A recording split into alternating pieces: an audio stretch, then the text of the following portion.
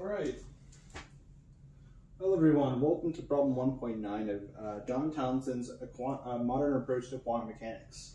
So again, I'm not going to be doing the problem statement just for copyright reasons, but I'm telling you what problem it is and what book it is. So if you're watching this video, I assume you have the book. So this is problem 1.9 on page 27.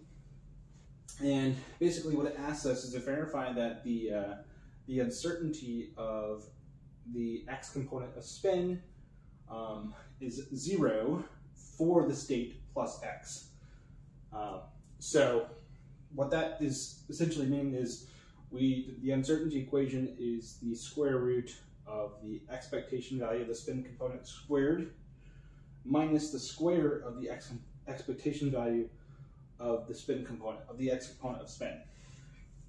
So let's just get into it. So this is the plus x state, and I wrote it in terms of plus z, but we really don't even need this. We just need to know that we're in the plus x state. So the expectation value of the x component of spin, well, the expectation value is just the probability of measuring plus x times h bar over 2. And even, I think I even just have a typo here. So I don't even think we need this part.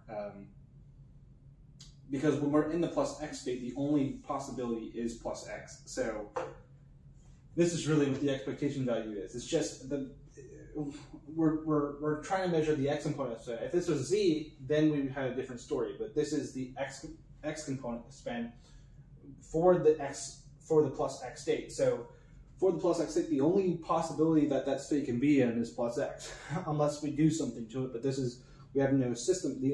The entire system here is just the particle in the plus x state.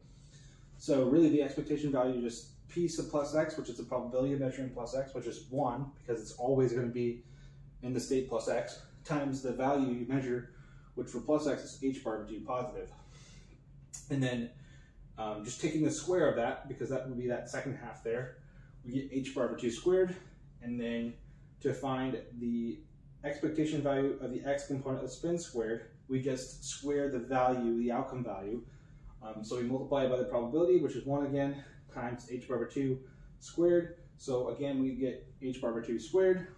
And when we plug all that into the equation, we get the square root of h bar over 2 squared minus h bar over 2 squared. So that'd be the square root of 0, which is 0. So that verifies that for a particle in the plus x state, the uncertainty of the x component of spin is 0, meaning really that's just physically meaning that you're 100% certain, there's no uncertainty in what you're going to measure. So yeah, that's really it. It's a really short and simple problem.